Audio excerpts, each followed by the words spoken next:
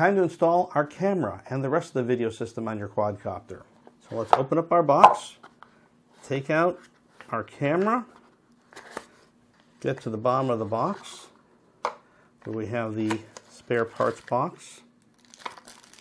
No, we don't want that.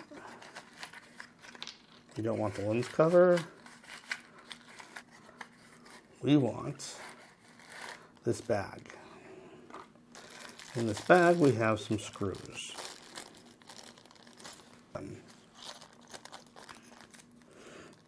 We need these screws to mount our camera. Be careful because these screws can be very, very small. Now we're not going to be using this piece here. And we have a number of different screws depending on the setting we're going to use. We're going to be putting our camera into these mounts, which will be fitting right here. So the best thing to do at this point is, let's take our camera and see where it fits best. So move the video camera wire out of the way, and let's see, where does it go best? It's best to have the camera facing upward slightly. So we need to use these mounting holes and these mounting holes. I think the best thing would be to use that center hole and maybe the top hole so it's going upward. Let's try that. We need to find the screws that we're going to need for that here. This screw fits my 1.5mm driver. So you'll be working with a screw and a washer. Place those together like that. We'll start with the center hole and the center hole of our board, just like that.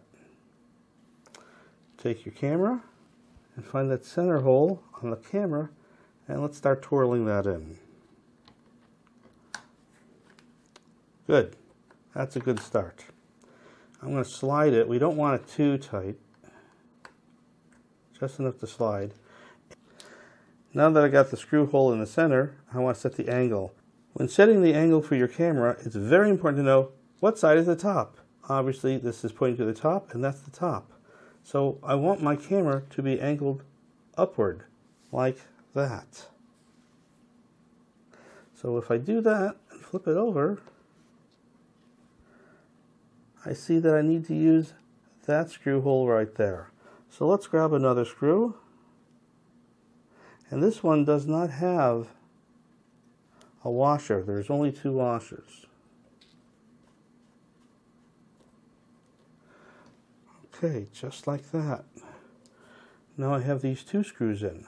Let's flip it over and grab the other piece. Some of these screws have Phillips heads, so you'll want to avoid those. I prefer the hex. Take the screw again, put the washer on. Doesn't matter which side of this you're using. We're going to put that in the center hole.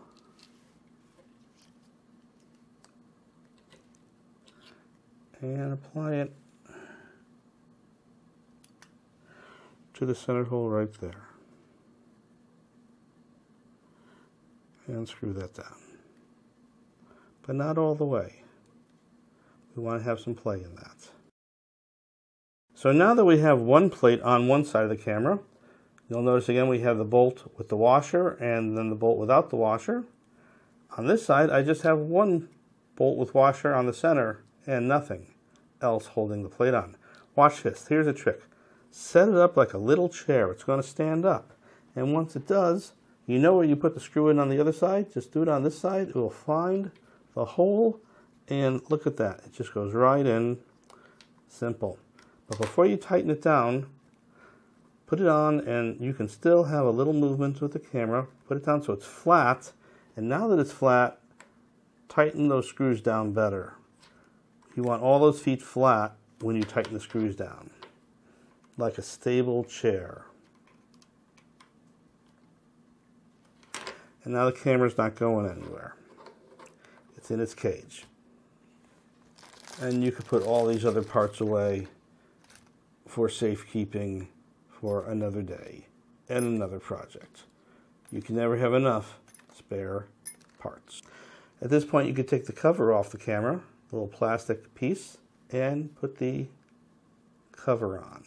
You actually do need the cover for certain adjustments later on. There we go. You can now seat your camera in your quadcopter. Begin by taking the video cable. You'll notice there's two ends to it. This is the programming end, and this is the connection end. And on the connection end, you'll notice the holes to receive the pins are closest to the top edge. That's the side you want, because when you look at your camera, the pins are also closest to the top edge. Very simply, plug them in, and they should satisfyingly fit right in there, just like that. Notice the 4 slits in the nose of your quadcopter. Simply take your camera mount and slide it into the 4 slits on the bottom of your airframe, just like that.